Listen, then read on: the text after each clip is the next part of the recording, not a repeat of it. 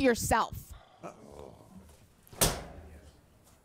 This select board meeting moment in Wilmington has gone viral, and tonight we're learning what led to that outburst. Boston 25 News reporter Christine McCarthy went to Wilmington tonight. And Christine, you've been able to learn that this situation involves someone known to push some buttons during that open comment period.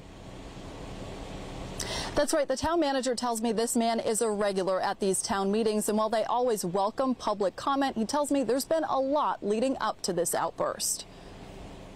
Go yourself.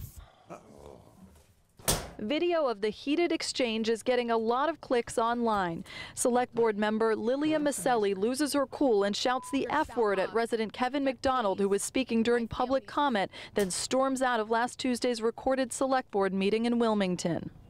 I think she's a good person. You know, unfortunately, sometimes even the best of us sometimes, make inappropriate comments in the heat of the moment. McDonald pressed the board about various controversial topics not on the agenda Tuesday, including claims of a COVID vaccine mandate for town employees and potential resulting health issues for firefighters.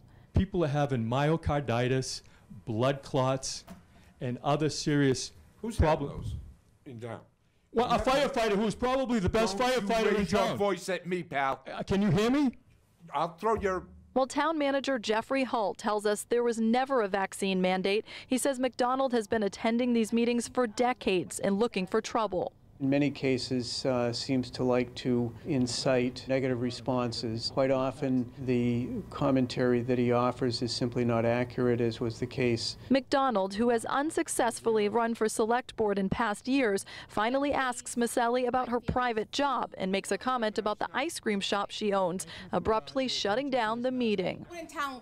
Go eat some ice cream. Yeah, why don't you yourself. And we tried to reach both Maselli and McDonald at home by phone and email tonight, but we're not able to make contact. We're live in Wilmington. Christine McCarthy for your local station, Boston 25 News.